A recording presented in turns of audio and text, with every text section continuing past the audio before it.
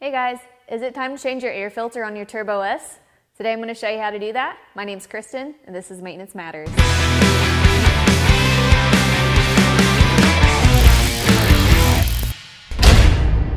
We're going to start by removing the lid to our access panel.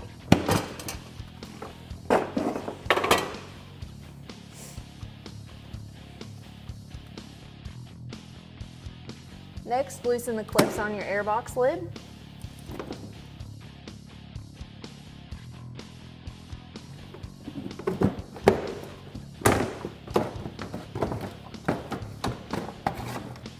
Pull your Airbox lid off to the side. Remove your air filter.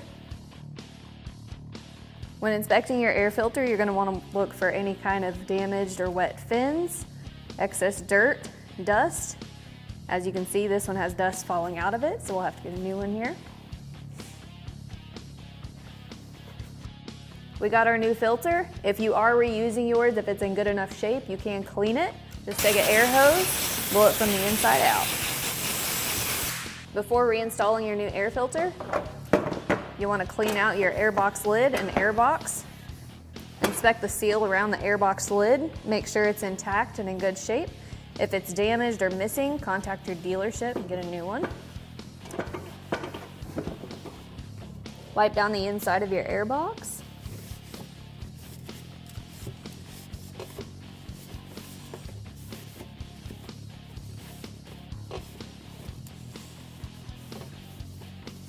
Now that everything's cleaned out, you can reinstall your air filter, put your new one in. Slide it over the air tube. Press it into place.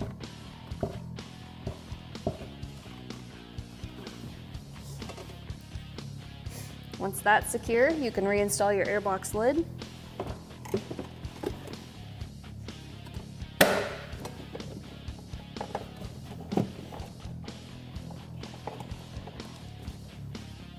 Pop your access panel back into place, and you're good to go.